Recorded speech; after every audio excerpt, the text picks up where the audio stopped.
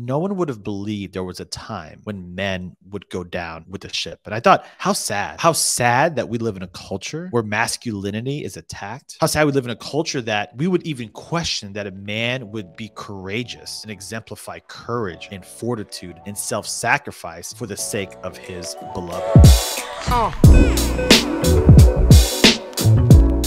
Welcome to another episode of The Real Catholic Man. My name is Ryan, and I'm so excited to finally be back. We are in a new warehouse. We finally got a podcast studio to record some of our content. If you've been following us over the past few episodes, again, thank you so much. Make sure you hit subscribe, like, and share it with your friends so that we can continue to bring awesome content to you. Now, if you don't know, my name is Ryan. Been married for about 10 years. I have 3 kids, and I'm the new president and CEO of the Discount Catholic Store and the Catholic Store. So I really am blessed to be in this position to lead an awesome company so that we can continue to bring great gifts to your homes. Before I became president, I spent 12 years in ministry, primarily working with young people, high school students, and college-age students. Towards the end of my ministry career, I also was working with engaged couples. So I spent about 12 years talking about really one topic that kind of seems unavoidable whenever you're talking to young people, and that's the topic of dating. So today's episode, I want to talk to you a little bit about dating, and if you're in the single state, maybe share some practical tips on how to up your game so that you can possibly find your vocation in marriage. And I want to preface by saying this: I am no expert in dating. However, I am married, which means that another human being, my beautiful wife, took a chance on me and pledged her life to me until death do us apart. First off, shout out to my wife. And 2, it is only by the grace of God someone would ever want to marry me. One of the things that marriage has taught me is this beautiful reality of self-gift and the practical ways we can continue to be self-gift to one another. So today I want to give some practical tips on how to be self-gift to one another. I want to start off by talking about my top 5 favorite movies. Some of them are a little bit extreme. Don't judge me. These are just movies that I like. The first movie is Gone Baby Gone. The second movie is A Bronx Tale. The third movie is A Man on Fire. The fourth movie is American History X. And of course, the 5th movie that I'm not ashamed to admit is Titanic. I absolutely love the Titanic movie. In fact, I remember when I went to Missouri and they have a Titanic museum in Branson. I remember walking through that and I almost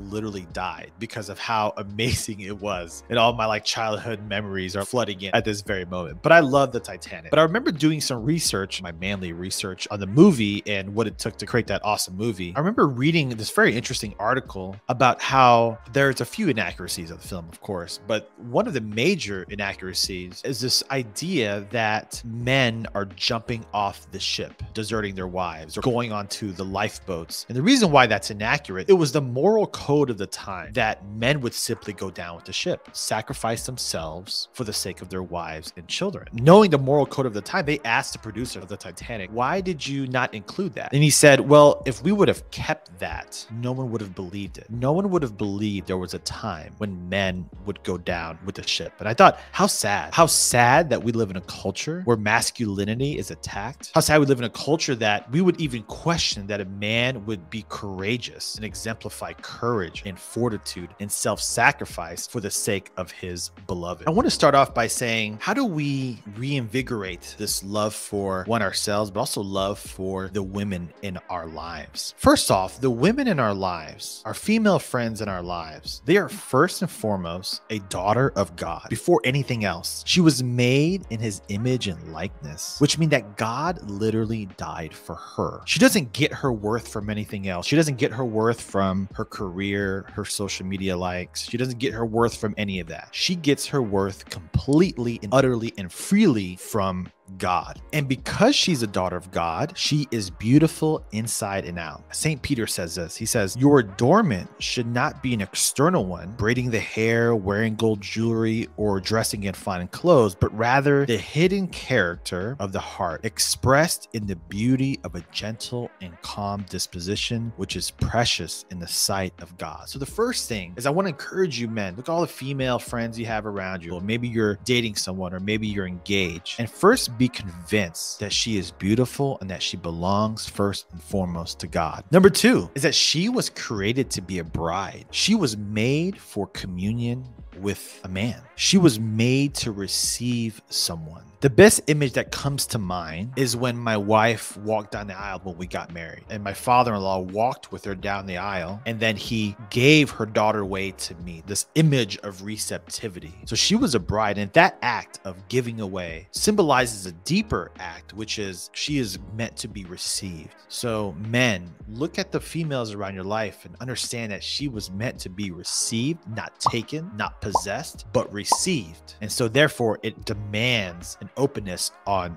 your part. The third thing is that she was created to be a mother. Every woman is called to be a mother. Now, of course, not every woman is called to be a physical mother, but every woman is called to be a spiritual mother. John Paul II, in his encyclical on the dignity and vocation of women, said, every woman is called to spiritual motherhood, and it means nurturing the emotional, moral, cultural, and spiritual life of others. When you understand that the ladies in your life belong to God, they've been made to be a bride, and they've been called to motherhood, it should remind us that they've been created with dignity and that we have to treat them with that. And I really do believe that it's not until we understand that, then we're able to really win her over. And by win her over, I mean really do the things that uphold her dignity and ultimately get married.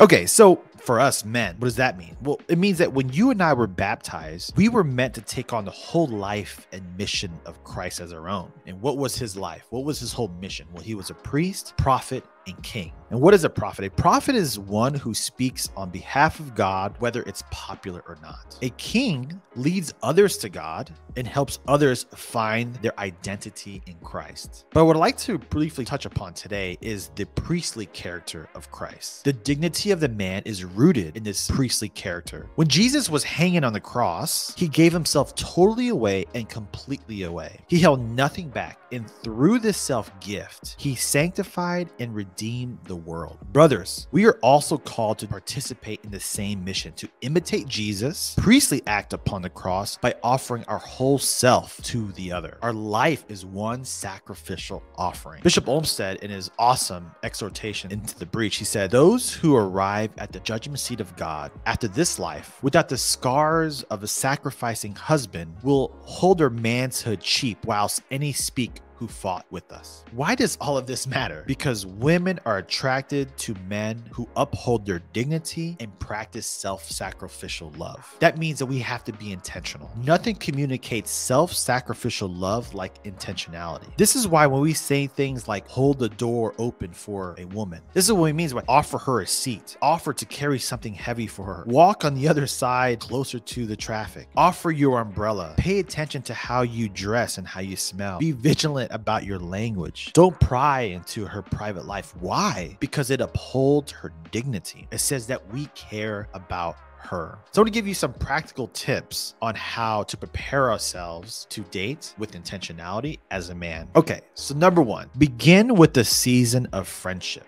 Be friends. The best of lovers are the best of friends. So do the things that friends do. Go walk around the park. Go for a run, go for a nice hike, do the things that friends do, take interest in each other's things, because the best lovers are the best of friends. Friendship is really the foundation to an awesome relationship. You know, I think about, whenever you're at the park, walking in the park, and you see an elderly married couple, and they're kind of just sitting there silent with each other, holding hands, and they're not even saying anything, but they've been married for 30, 40, 50, 60 years. You maybe ask, well, what do they have? What's so special about their relationship? What's special is friendship. They've built their love on friendship. So number one, begin with the season of friendship.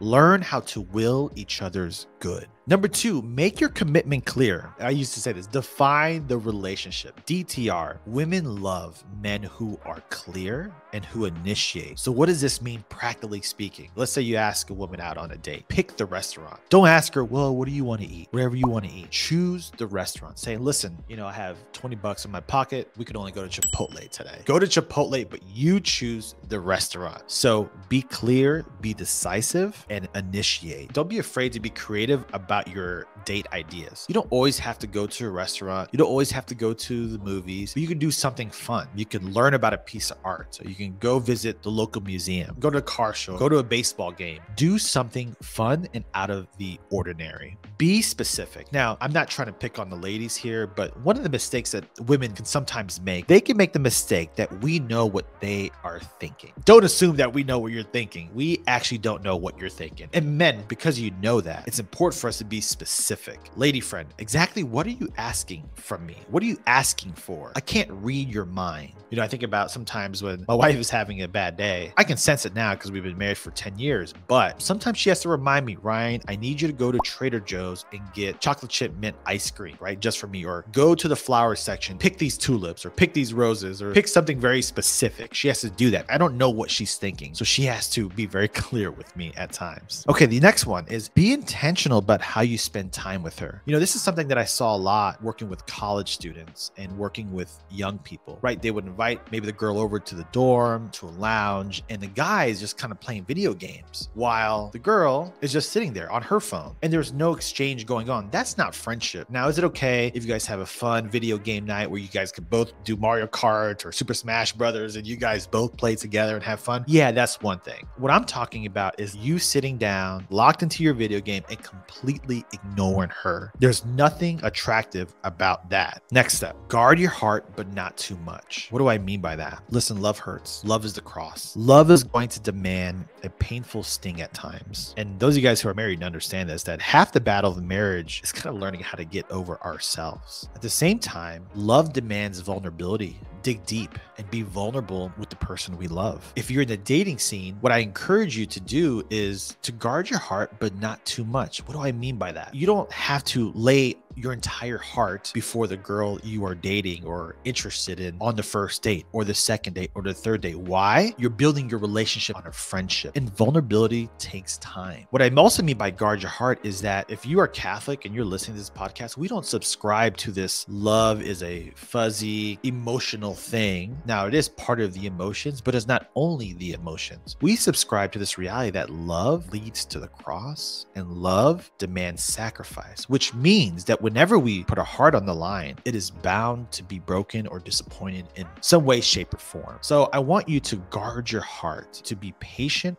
with what you share with the girl that you are seeing or are interested in. Learn and practice your faith. If you are single right now, you're in the dating scene and you're not married, I really want to encourage you to continue to strive for holiness. Double down on the things that increase your love for God, love for the church, and self-knowledge. Purchase a catechism, study it. Read the lives of the saints. Even if it's only 5 minutes a day, I encourage you just to pick up a book and read and be formed by the saints. Maybe pray the rosary and go to confession frequently. The more we allow the Lord to form our minds and our hearts as men, the more we're able to give to our future beloved. Next one is be pure. Be radical in fighting temptations. Listen, if you try to show up to fight the evil one, you're going to lose. The fact of the matter is we have to be extreme in our measures of fighting temptations. What I mean by extreme is we have to understand that we have to take custody of our eyes. We have to possess ourselves because temptation is lurking all around us. You know, when our Lord says, if it causes you to sin, pluck your eye out. Now, do I mean literally pluck your eye? No, that's not what I mean. But maybe practically speaking, if your phone is a source of temptation,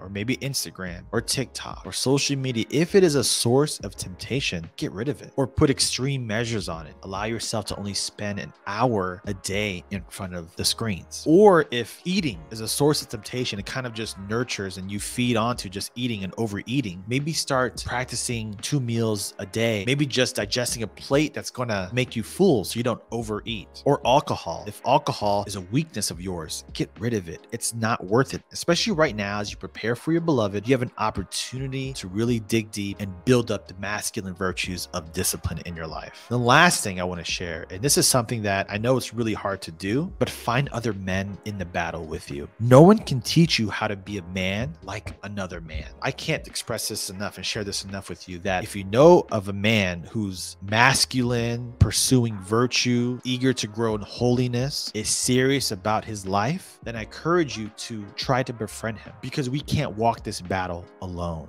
I have found that the men in my my life have really strengthened me and really held me accountable to be the man that I am called to be. So I just want to share some practical tips with you. If you agree, if you disagree, feel free to comment below, like, subscribe, and share it with your friends. And of course, don't forget to visit us at thecatholicstore.com or discountcatholicstore.com. God bless.